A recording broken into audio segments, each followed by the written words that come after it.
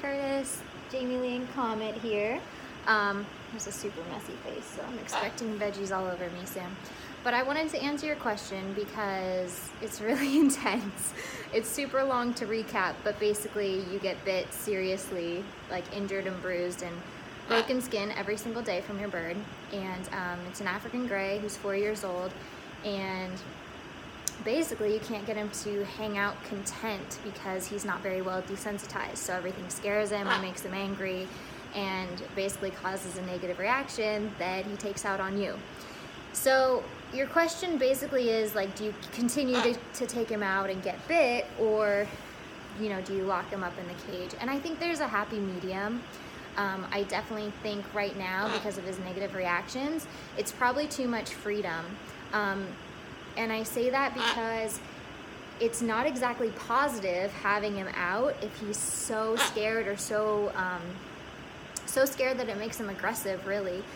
Because you wouldn't want to spend a lot of time in a place that you're freaked out about. So it's not exactly positive for him to be out of his cage, which is more a safe place, when he's so fearful of his environment. So I would take the desensitizing a little bit slower. Introduce him to one new thing a day, and you got to make it positive. So I'm going to do it with COMET, actually. Man, I'd have to grab some treats. I'll do it with COMET. I'll grab some treats and I'll show you what it looks like. He's probably going to yell when I leave, so hold on a sec.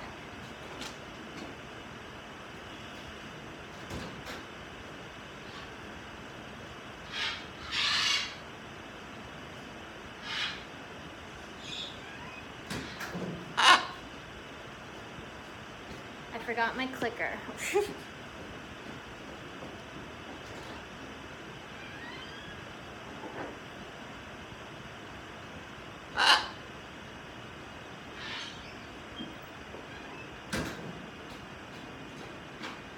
Okay, so we're gonna try this. COMET's full, so I don't know how motivated he will be, but the training will still get across. So what you need to do with your bird is find its favorite treats, get a clicker, and get objects that won't hurt him, obviously. So COMET has never seen this object before. It's a little kid's ice cream cone plastic thing. So I'm gonna introduce it and see how he reacts and talk you guys through it. You see? Good.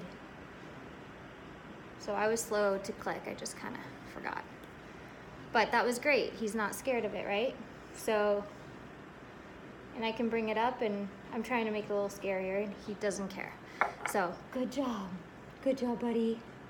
Let's try a different object.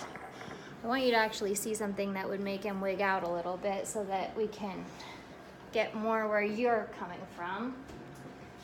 So, let me see if I can find a fancy object. What do we have on it? You're not really gonna freak out about any of this.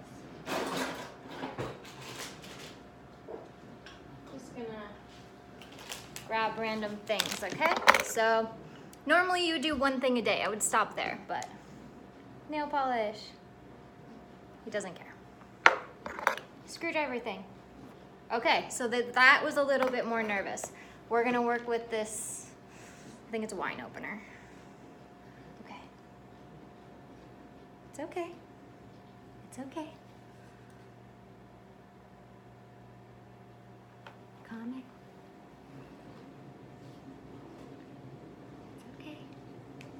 Good. Good boy. So that's him just being calm about it now. He's kind of like fluffed up. And this is what you do with new objects. That's a little nervous. Hey, COMET. Good boy. Good job, buddy. So that time I gave him 2 because he touched it. Do you know what I need you to do? Good boy, COMET. Good job, buddy. Ooh, what was that? Something outside?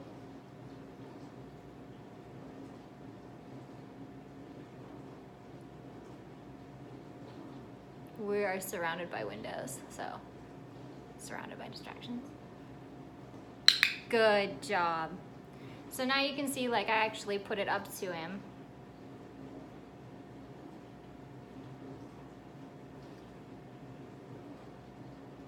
Yeah, he doesn't care anymore. So that's where you want to get with the objects and the things. So I'm not gonna bring any more to him because I don't want him to be scared, but I think one a day, like doing that with one thing a day. So the bird reacts negatively to something, and you find that something, and then you slowly work it in. And with this one new thing a day, I'm not opposed to using luring. So like you saw that I just used there, I held a treat kind of over the wine opener thing, and he grabbed it, and that made him a little bit more comfortable. And it's really important you don't like wiggle it or move it, so it's not freaky in that sense because it's already scary as is.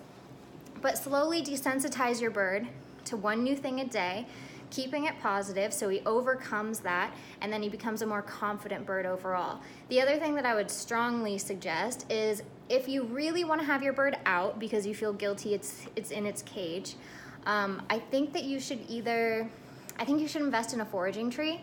They're really, really amazing. I know they're expensive. You might be able to have somebody locally make you one. But they're super awesome because you can put foraging treats, like foraging toys on there, and that will keep your bird busy and occupied and self-entertaining while you're doing something. So if he is busy and he has something to do, I know you said he's scared of toys, you can do super basic foraging. I have a really good video called, I think it's like Foraging Basics 101 or something like that. And basically you can start with a food dish and you could put it on your foraging tree, and whatever food is in there, just crumple up some pieces of paper and put it in there so that he has to either throw them out or move them to the side to get to the food that he wants.